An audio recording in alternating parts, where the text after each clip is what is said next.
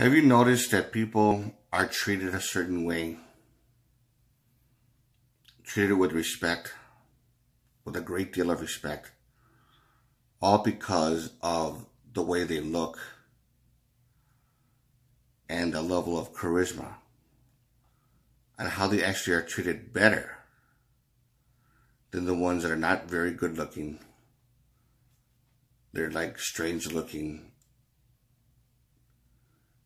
and lack charisma and actual real social skills, basically.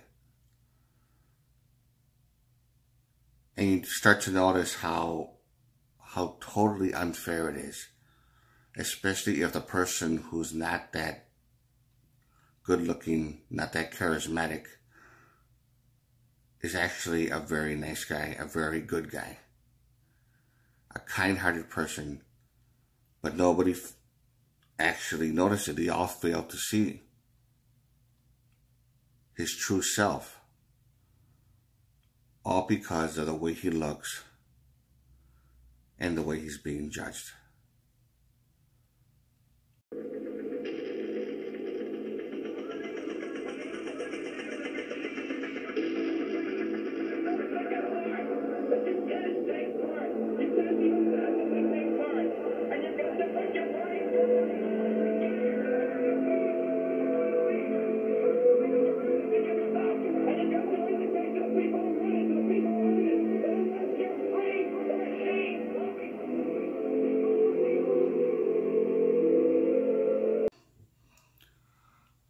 Hello everyone.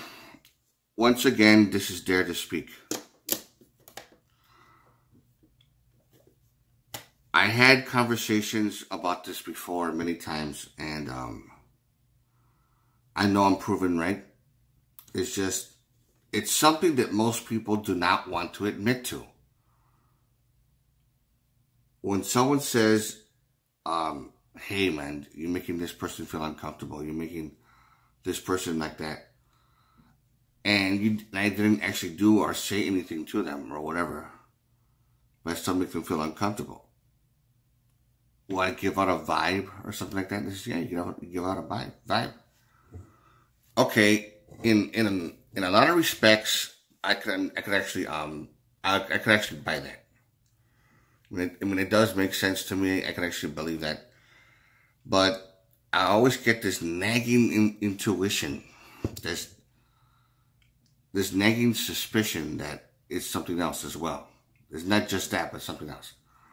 And I noticed this with other people, for example, I use the word incel, which is a person who's not very attractive, has poor social skills, though he was brought up abused or in this and that. Now, to me, I think of the movie Joker, which was done by Joaquin Phoenix, which he did an excellent job. He played the life of an incel, and then everybody thought he was weird. They said they feel uncomfortable around him and stuff like that, and he got screwed over. He got screwed over so many times, over and over again, to the point that he just snapped. Now, there's other ones who don't murder anybody. They just get angry and they just leave. Now, the thing about it is, which I find very, very sad, is how they're not actually recognized or seen their real true self. Now, I can understand if a person is a psychopath, and that's one thing. But if the person is not a psychopath, they're treated very, very poorly. And I don't give a shit what anybody says. Guys that are people, or not guys, but any guys or girls, doesn't matter what gender. People that are very attractive, extremely attractive, will get away with a lot of things. They can get away with making sarcastic jokes that are inappropriate or funny, or inappropriate funny kind of thing. inappropriate or maybe a little bit rude or a little bit sexist or, you know, something like that. It depends on what the joke is. And if the guy who's not all that good looking, who already has a reputation of being a weirdo, were to make a joke like that, he would probably get slapped or yelled at or be told to leave, depending on the severity of it, of the whole situation. But good looking people can get away with that. And I noticed, that's what I've been noticing a lot. I've noticed a lot of the behavior with people that are like the you know, people that are charismatic. Now, to me, charisma is more than just a person's attitude and confidence. Charisma is also has to do with the way that person looks. A person can look like he's a confident person. He just gives out that vibe, and they feel it. People feel it. You can feel it from 6-10 feet away from someone. But there's people that don't want to admit that, okay, yeah, this person is he's like the sweetest guy, he's the coolest guy you could ever meet, and then they start saying all these good things about him. But yeah, you forgot to mention one part also. He's all that, like you said, but you forgot to mention how good looking the guy is, how handsome he is, and how his character goes hand in hand with the way he looks.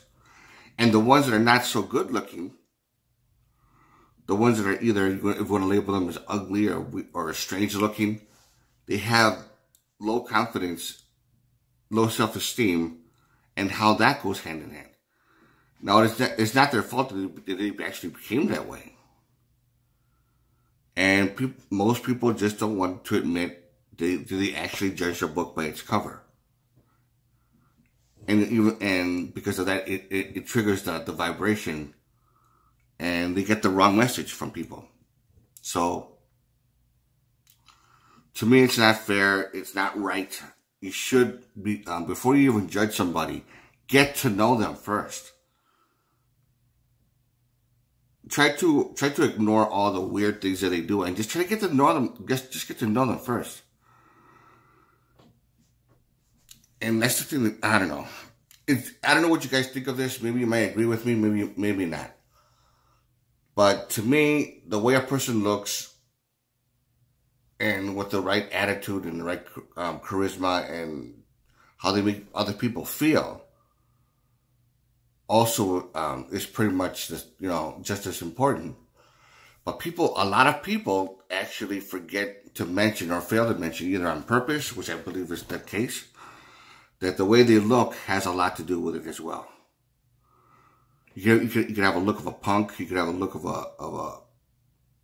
a trashy, no good type of person. You could have a look of a nerd and being treated badly. You could have a look of a person who likes to have fun, who likes to get along with people, and he just doesn't care. He's very daring. You can have that look, and along with the attitude of that, and then you figure him out, and then you get good vibes from this person. But there's people out there that are just as good, just as exciting, just as fun, but they're buried underneath that prison, that cocoon of strange looking or not so handsome, or considered ugly, or whatever you want to call it, say it like that.